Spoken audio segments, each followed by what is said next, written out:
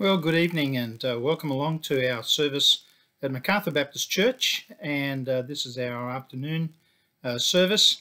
We're going through at the moment a series which is famous places in Israel. And tonight we're going to be looking at an interesting place which is called Joppa. And so we're going to read from the book of Jonah. So if you turn with me to the book of Jonah, in the minor prophets, it's perhaps a little bit harder to find than, say, the gospel accounts or the major prophets. The minor prophets, eventually you come to the little book of Jonah. And I'm going to read this verse here. I'll read the first 3 verses. It says, "Now the word of the Lord came unto Jonah, the son of Amittai, saying, Arise, go to Nineveh, that great city, and cry against it, for their wickedness is come up before me. But Jonah rose up to flee unto Tarshish from the presence of the Lord, and went down to Joppa. And he found a ship going to Tarshish, so he paid the fare thereof, and went down into it to go with them unto Tarshish from the presence of the Lord." Seems like there's a number of times it mentions going down, down, down, down. All right, because that's what happens when you disobey the Lord and try to run from what he wants you to do. You tend to go down, down, down in the circumstances of life. All right, well, let's just commit this message to the Lord and trust that it'll be a blessing to you. Father, we give you praise and thanks for the opportunity now to be able to look into your word again and, Lord, to learn what we can from this place known as Joppa in the Bible. We ask that you bless this time. Enable me, I pray, as I try to communicate these truths. And I pray, Father, that you just bless our hearts and stir us, Lord, we pray, to the message that Joppa reminds us of in your word. And so we commit these things to you, Lord, in Jesus' name. Amen. Well, along the coast of the Mediterranean Sea, in what they call the Israeli Mediterranean Sea, because of course there's a number of countries that share the Mediterranean Sea, so we call it the coast of the Israeli Mediterranean Sea. There is the modern city of Tel Aviv. It's a city with a population of almost 461,000 people, so certainly not as large as Sydney, but it is the second largest city in the country of Israel. It's the economic and technological center of Israel, and when Israel declared independence on the 14th of May 1948, Tel Aviv became the government center of Israel, the state of Israel, until the government decided to move its center of state to Western Jerusalem in December 1949. At that stage, only the west of Jerusalem was part of Israel. The eastern side of the city was under the control and sovereignty of the nation of Jordan. So not even the whole city was part of Israel. And of course, that reminded me of the similarity as far as Australia's parliament was concerned. Originally, our parliament was founded in Melbourne. Our federation, to when we became a nation, was in Melbourne, and it was conducted in Parliament House. And then it was there briefly until eventually Parliament was moved to the city of Canberra in the ACT. Internationally, Tel Aviv is considered by some nations as Israel's capital city, and as such, there are majority of international embassies that are located there in the city of Tel Aviv, including Australia's the Australian Embassy, which is in Tel Aviv. However, some nations recognise that Jerusalem is the capital of Israel due to the fact that the eastern side of Jerusalem was captured from the Jordanese in the Six-Day War in June 1967. So now the whole city of Jerusalem is a part of the nation of Israel. But of course, it's also part of the people of Palestine as well. On the 6th of December 2017, you may remember this, but the United States, under the President Donald Trump, officially recognized Jerusalem as the capital city, and there was an uproar, particularly amongst the Arab nations, when on the 14th of May 2018, the United States Embassy was transferred from Tel Aviv to Jerusalem. And this was considered not only controversial, but in fact an inflammatory move because the Palestinians also claim Jerusalem as the capital of Palestine. And in the absence of an Israeli-Palestinian peace deal, it would be seen as cementing Israel's sovereignty over the city of Jerusalem and, in fact, siding with Israel, despite the fact that there are only 37% of the population of Jerusalem which are Arabs and 61% are Jewish people. The other 2% are people from elsewhere. Tel Aviv, on the other hand, was founded in 1909, so that's even before the establishment of Israel as a nation.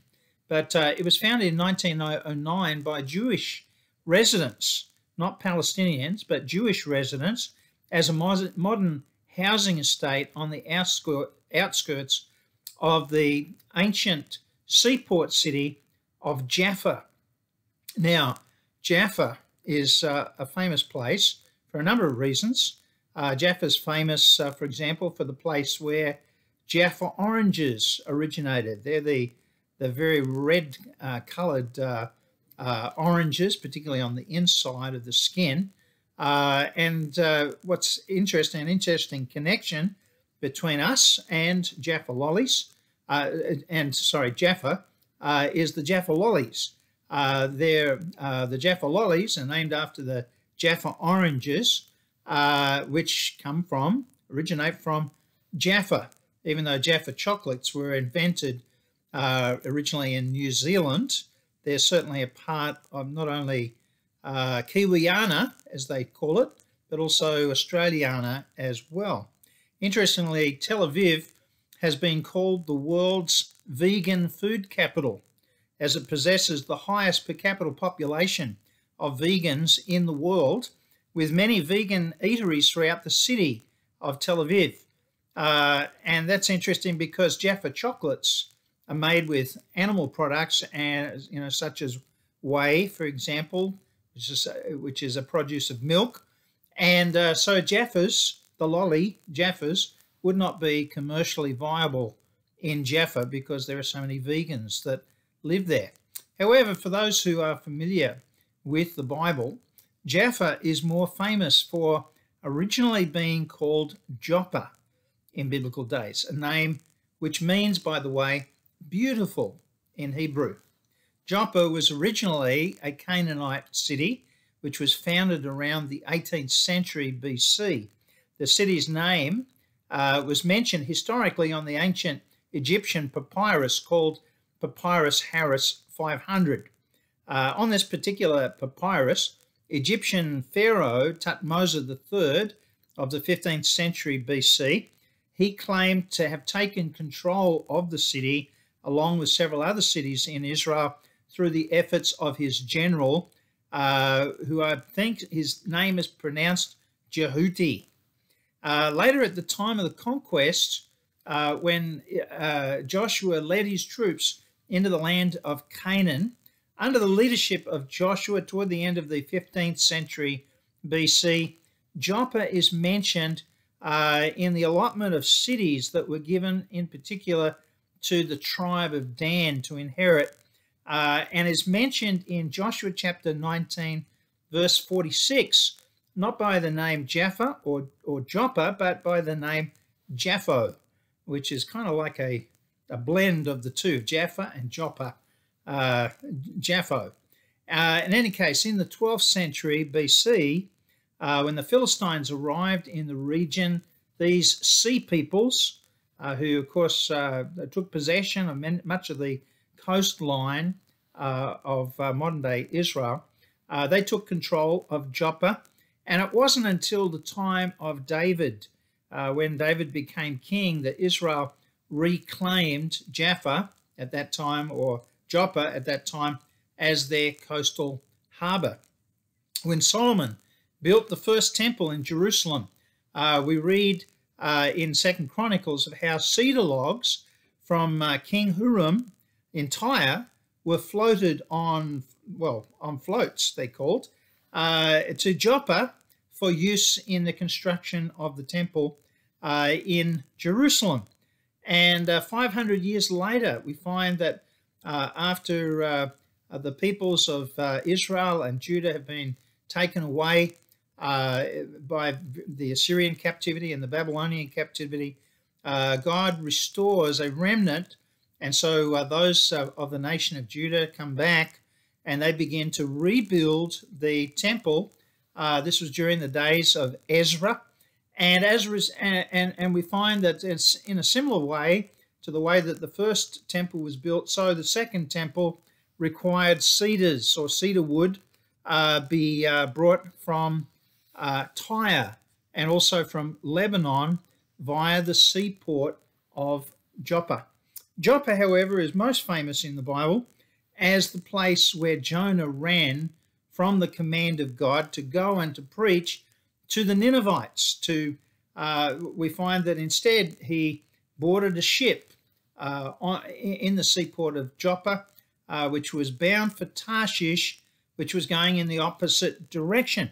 That resulted in him being swallowed by a great fish, the Bible says, and after 3 days being vomited onto the dry land before completing the mission that God had originally intended for him to complete.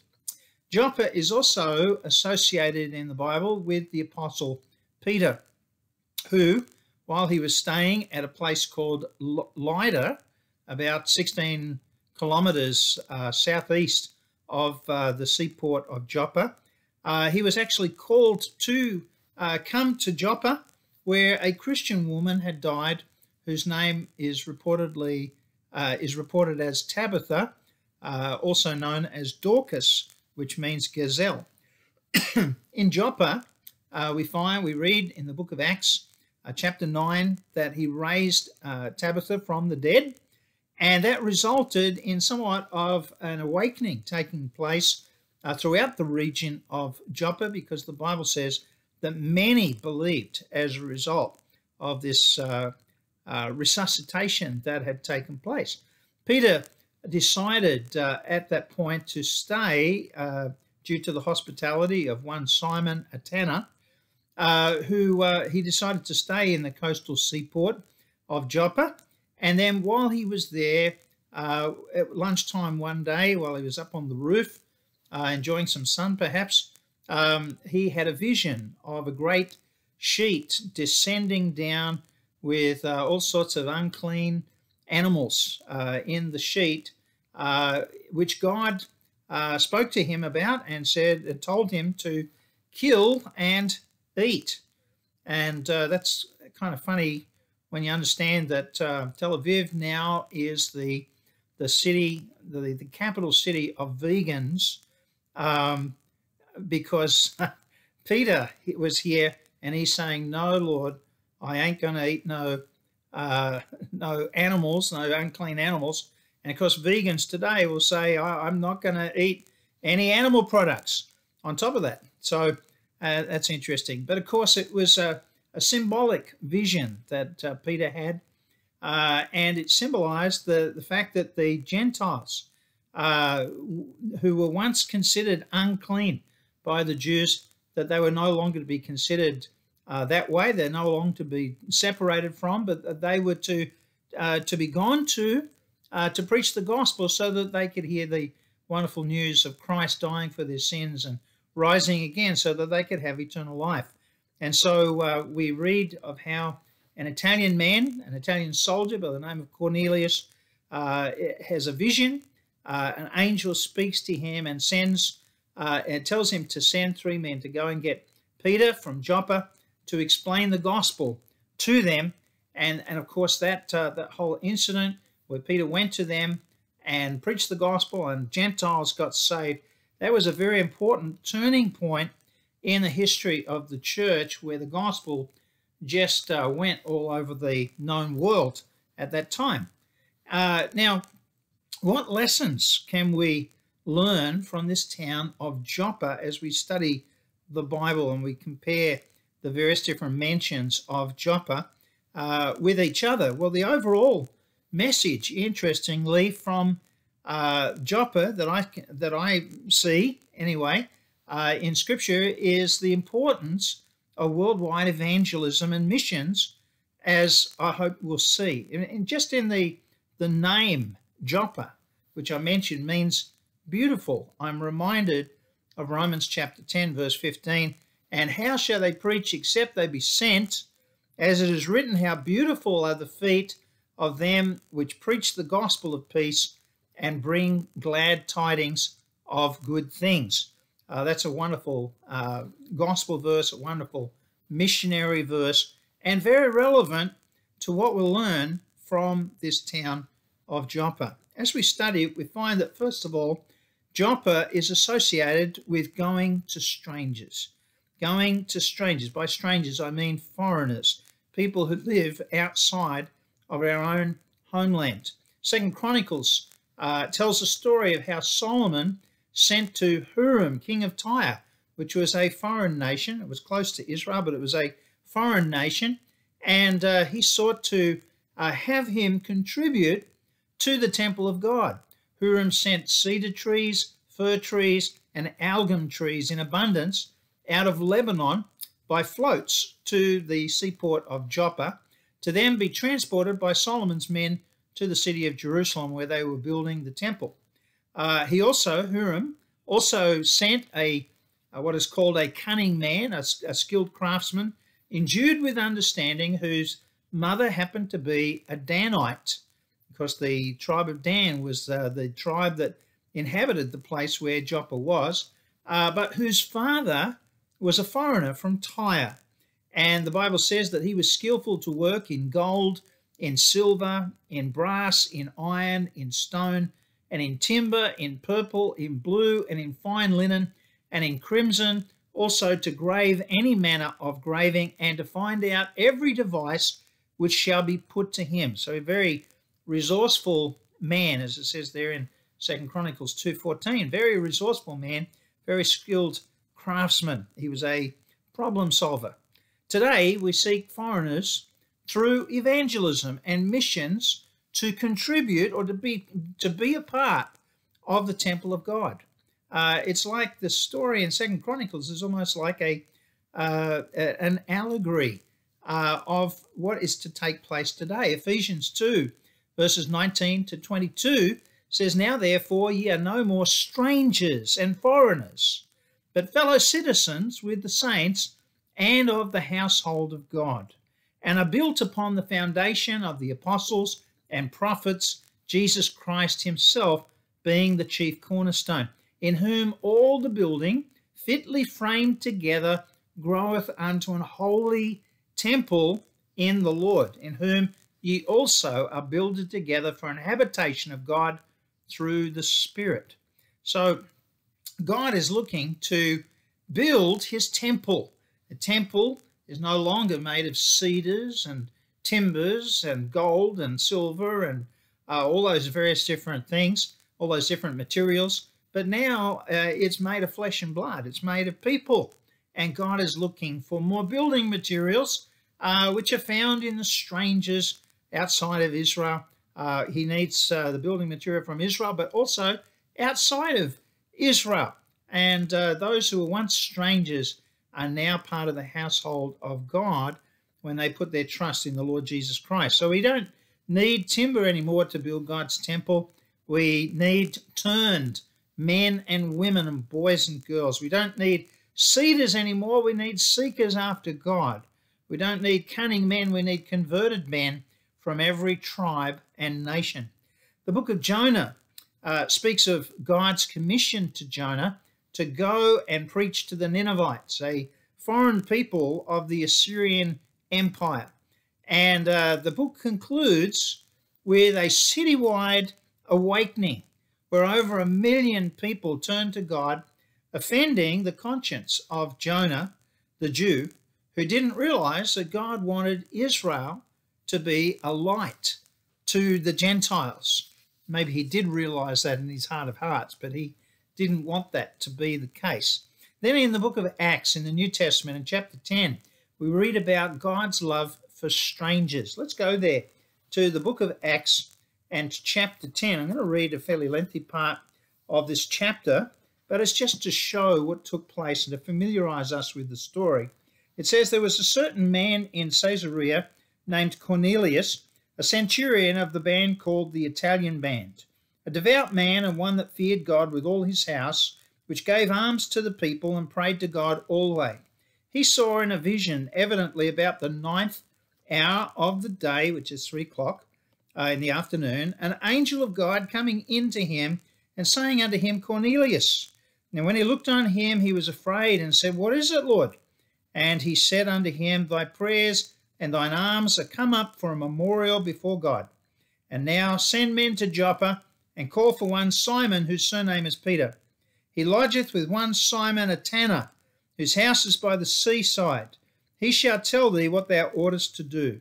And when the angel which spake unto Cornelius was departed, he called 2 of his household servants, and a devout soldier of them that waited on him continually. And when he had declared all these things unto them, he sent them to Joppa. On the morrow, as they went on their journey and drew nigh unto the city, Peter went up on the housetop to pray about the 6th hour. That's lunchtime, in other words, 12 o'clock noon. And he became very hungry and would have eaten, but while they made ready, he fell into a trance and saw heaven opened, and a certain vessel descending unto him, as it had been a great sheet, knit at the 4 corners and let down to the earth, wherein were all manner of 4-footed beasts of the earth, and wild beasts and creeping things, and fowls of the air. And there came a voice to him, Rise, Peter, kill and eat. But Peter said, Not so, Lord, for I have never eaten anything that is common or unclean. And the voice spake unto him again the 2nd time, What God hath cleansed, that call not thou common. This was done thrice, and the vessel was received up again into heaven.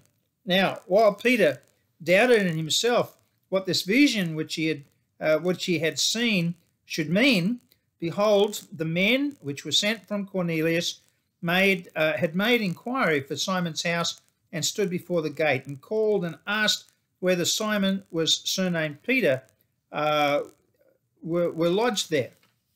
While Peter thought on the vision, the Spirit said unto him, Behold, 3 men seek thee. Arise therefore, and get thee down, and go with them, doubting nothing, for I have sent them. Then Peter went down to the men which were sent unto him from Cornelius, and said, Behold, I am he whom ye seek. What is the cause whereof ye are come? And they said, Cornelius the centurion, a just man, and one that feareth God, and of good report among the nation of the Jews, was warned from God by an holy angel to send for thee into his house, and to hear words of thee. Then called he them in and lodged them. Now that's an amazing thing just there in itself, that a Jew would lodge Gentiles. And on the morrow Peter went away with them, and certain brethren from Joppa accompanied him. And the morrow after they entered into Caesarea, and Cornelius waited for them, and had called together his kinsmen and near friends.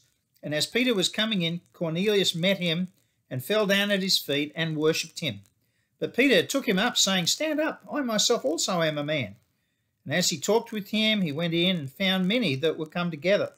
And he said unto them, You know how that it's an unlawful thing for a man that is a Jew to keep company, or come unto one of another nation. But God has showed me that I should not call any man common or unclean. Therefore came I unto you without gainsaying. As soon as I was sent for, I asked therefore for what intent you have sent me. And Cornelius said, 4 days ago I was fasting unto this hour, and at the 9th hour I prayed in my house, and behold, a man stood before me in bright clothing, and said, Cornelius, thy prayer is heard, and thine alms are had in remembrance in the sight of God. Send therefore to Joppa, And call hither Simon, whose surname is Peter. He is lodged in the house of one Simon, a tanner by the seaside, who, when he cometh, shall speak unto thee. And that's exactly what he did. Peter preached the gospel to this company of strangers, and before he even had time to give the invitation, we read in verse 44 and 45, while Peter yet spake these words, in other words, while he was in the midst of sharing the gospel with them, the Holy Ghost fell on all them which heard the word, and they of the circumcision which believed, in other words, the Jewish Christians who were with Peter, were astonished, as many as came with Peter, because that on the Gentiles also was poured out the gift of the Holy Ghost. So in other words, they got saved. So Joppa shows us God's heart for strangers and foreigners to be included in God's plan and be joined to the Lord through faith in the Lord Jesus Christ. The second lesson we learn from this place, Joppa, is that Joppa is often associated with sizable things. Sizable things. 2 Chronicles chapter 2, verse 3 speaks, for example, of cedars, the giant tree of Lebanon, the symbol of the country of Lebanon. 2 Chronicles 2:5 speaks of a great house that was going to be built for the Lord. This was Solomon's desire, David's desire before that. And of course, the Lord is described as great is our God above all gods. The heaven and heaven of heavens cannot contain him. Well, that's pretty big, isn't it? That's pretty sizable if the heaven and the heaven of heavens cannot contain this great God. In Jonah chapter 1, we read of several great things that are mentioned there in the sense of large and sizable things. First of all, in verse 2, we read of Nineveh, that great city, and it certainly was a large city, probably the size of Adelaide, if you've ever visited Adelaide, containing about 1 million people. Nineveh was part of the Assyrian Empire. It was the capital city of the Assyrian Empire. Many people lived there. Verse 4 describes how the Lord sent out a great wind into the sea, causing a great tempest, we read about in verse 12, which caused the sailors of the ship to panic, and they knew that there was a cause for this, and so they sought who it was that was responsible for nature, as it were, turning against them. And then in verse 17, it tells us of a great fish that God had prepared to swallow Jonah. In the book of Joshua, chapter 19, the first reference to this place of Joppa, it reads that the coast of the children of Dan went out too little, and thus it needed to be enlarged by the people of the tribe of Dan. If the people of Dan were to live there, they needed to make it a bigger place, a more sizable place, and that's exactly what they did. In Acts chapter 10 in the New Testament, verse 11, and also repeated again in Acts chapter 11, verse 5, we read of the great sheet that descends from heaven, filled with unclean creatures of various descriptions, which God tells Peter to kill and eat, with the lesson to Peter that what God hath cleansed, that call not thou common. And of course it relates to the Gentile people. The unclean animals relate to the Gentile peoples, people that they had previously considered unclean. As we read in the passage in Acts chapter 10, Peter talks about the fact that the Jewish people were not to keep company or to come unto one of another nation. But God was changing that perspective completely through the gospel. So these sizable things that we read about in all these scriptures that have to do with Joppa, they remind us of the sizable task that we have of reaching a lost and dying world without the Lord Jesus Christ. But not only is the task great, the commission that Jesus has given us is also great. It is the great commission to go into all the world to preach the gospel, to what a great purpose to live by, to evangelize, to disciple for the great cause of the gospel, for the great cause of Christ, who made provision to a great extent. In fact, the Bible says that he died for all men, not just the elect. In 1 Timothy chapter 2, verses 3 to 6, it says, "For this is good and acceptable in the sight of God our Saviour, who will have all men to be saved." That is the desire of God's heart, to have all men to be saved and to come under the knowledge of the truth. For there is one God and one mediator between God and man, the man Christ Jesus, who gave himself a ransom for all, to be testified in due time. That's the great extent that God has made provision for the salvation of all people. D.L. Moody was once in a meeting where there was a number of Calvinistic Christians, Christians who believed in the doctrine of Calvinism, that God only elects a certain number of people for salvation. And he was asked to get up and pray, and he prayed this very well-known prayer: "Lord, save the elect and then elect some more." I love that. Love that prayer. Thirdly, the third lesson that we learn of Joppa is that Joppa is associated with sets of the number 3. As I was reading through some of those texts, you may have noticed that I may have emphasized 3 or thrice a number of times. But again and again, when we're reading about Joppa in the various different passages about Joppa, we see sets of 3s. Sets of 3s. In Joshua, the first mention of this place, Joppa, let's go back there to Joshua chapter 19. We're going to see this. I think the best way to do it is to see it rather than to quote it. Joshua chapter 19. And the first thing that we see is, I want you to note as we read through this, how there's a number of towns that are mentioned that were inhabited, that were captured and inhabited by the tribe of Dan. But notice that in each verse that is mentioned, that they're in sets of 3s. So we read in Joshua chapter 19, verse 41, it says, "And the coast of their inheritance was Zorah and Eshtaol and Irshemesh." Okay, so that's 3. And then the next verse, "And Shalabim and Ajalon and Jethlah." Okay, that's 3. And then we go to verse 43. "And Elon and Thimnathar and Ekron." Again, 3. "And El-Tekah and Gibbethon and Baalath." Again, 3. "And Jehud and Ben-Barak and Gath-Rimmon." Again, 3. "And Mejarkan and Rakon with the border before Japho." Japho is Joppa, another word for Joppa. That's interesting that we see those towns mentioned, 3 towns per verse. Now, I know the verses are man-made constructions, but even so, it's interesting there are sets of 3 there, which can be divided up into that number 3. In 2 Chronicles chapter 2, verse 4, there are 3 lots of offerings which are spoken about that are made on 3 different occasions. There is the sweet incense, the showbread, and the burnt offerings, and they are done on the Sabbaths, on the new moons, and on the solemn feasts.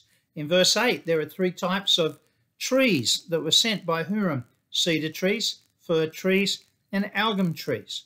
And as we move on to the story of Jonah, we read in Jonah chapter 1, verse 17, that Jonah was in the belly of the fish 3 days and 3 nights. Then after he repents and is vomited back onto the land, we read in Jonah 3:3, "So Jonah arose and went unto Nineveh according to the word of the Lord. Now Nineveh was an exceeding great city of 3 days' journey." Then in Acts chapter 10 and 11, we read about the 3 times that the sheet descended in a vision. We read about the 3 Gentiles that arrived to collect Peter to bring him back to speak to Cornelius. And I just noticed as we were reading in Acts chapter 10, it took them 3 days to travel from Joppa to Caesarea to be able to speak to Cornelius and the many who had gathered there. So the number 3 in Scripture is very significant. In fact, it's one of the symbolic numbers that we find in the Scripture. In Joshua, it speaks of union. All those towns were united under the tribe of Dan. In Ezra and 2 Chronicles, the number 3 symbolizes coordination and also praise, the coordination of the building materials and builders all coming together for the construction of the temple. And then the purpose of the temple was for praise, that they'd be able to offer sacrifices on the holy days. So we see coordination and praise. In the story of Peter's vision, by the way, I'm not making up these symbolic, the meanings of these symbolic numbers. These different significances are well documented in various different studies of the numbers of, in this case, the number 3.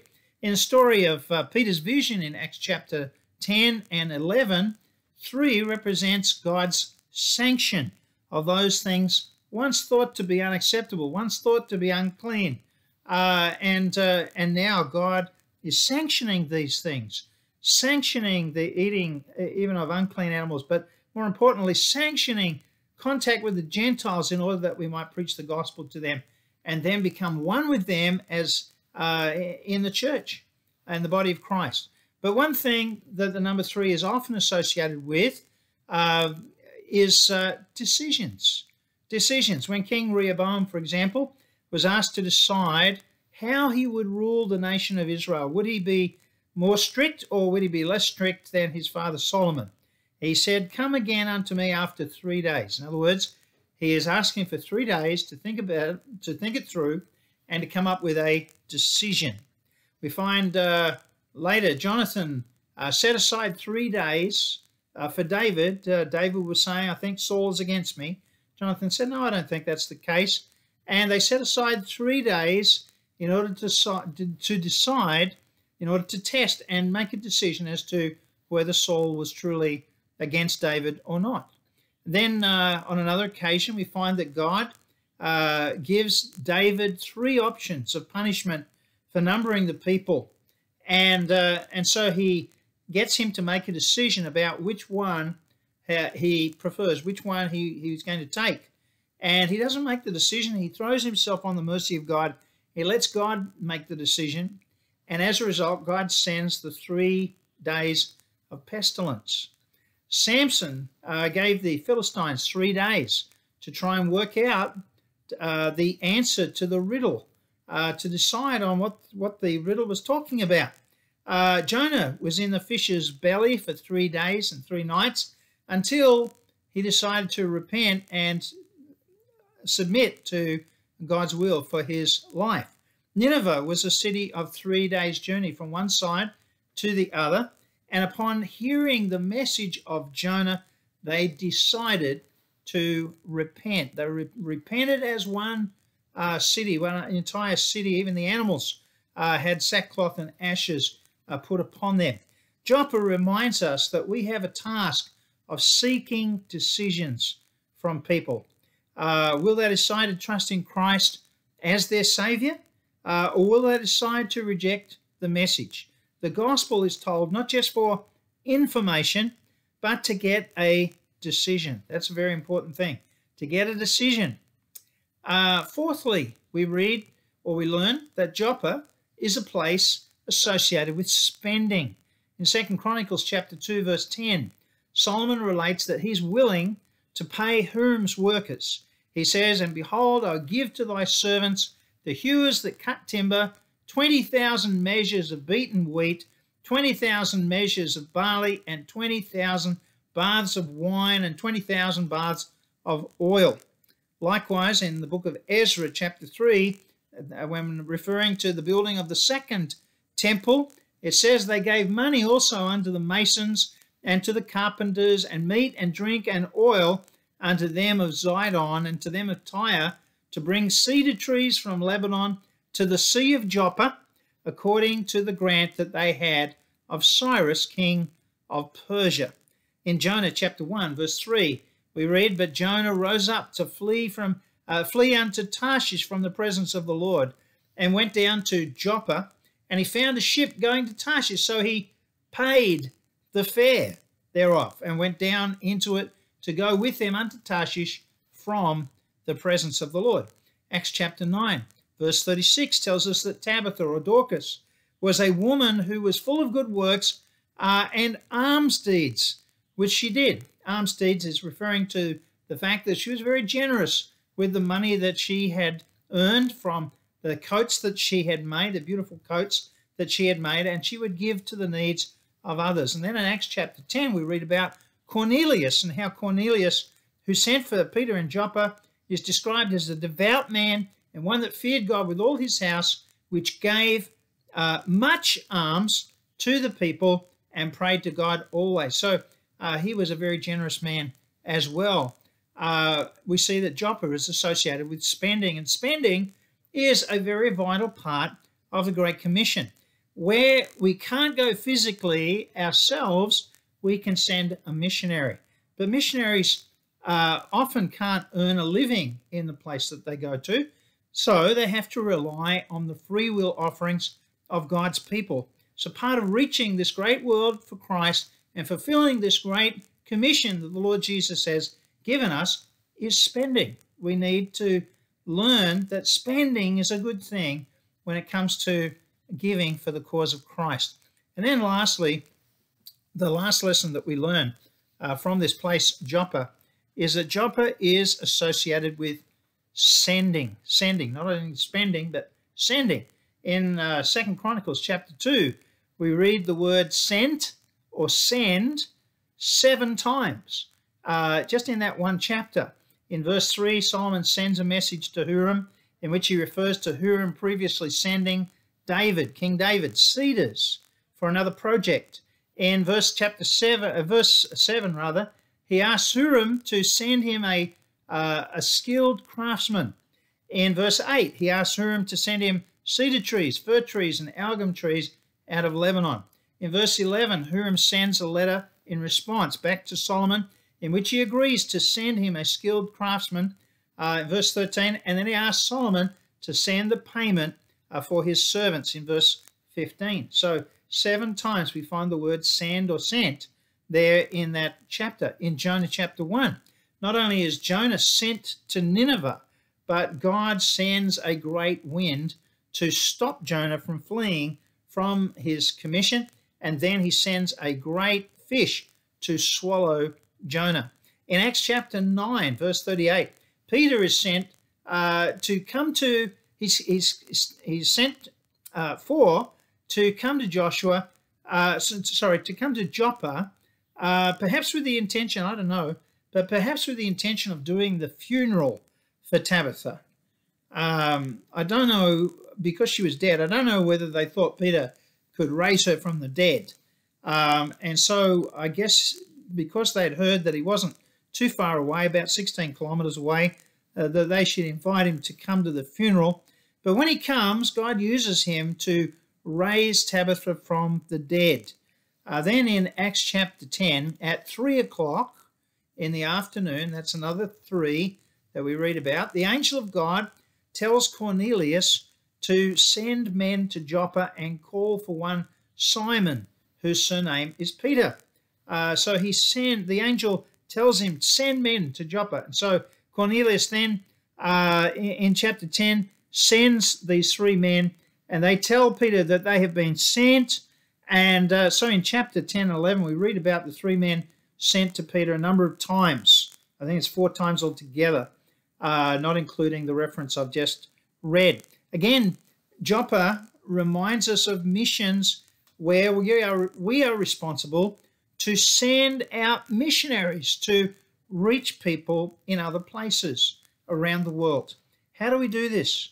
I mean, how many people are there who, believe themselves to be missionaries? How do we send people out if they don't want to go? Well, obviously we don't send people out if they don't want to go. It's got to be something that God has worked in their hearts where they feel the call of God to be able to go. So how do we send forth labourers? The very first step of that is, it says in Luke chapter 10 verse 2, therefore said he unto them, the harvest truly is great, but the labourers are few. Pray ye therefore the Lord of the harvest that he would send forth labourers into his harvest. And so we need to pray for God to work in the hearts of men and women and boys and girls so that they might be willing to go.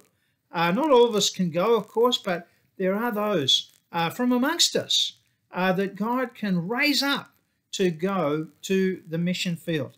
And then as a church, we have the responsibility of sending them forth, that is, getting behind them, financially supporting them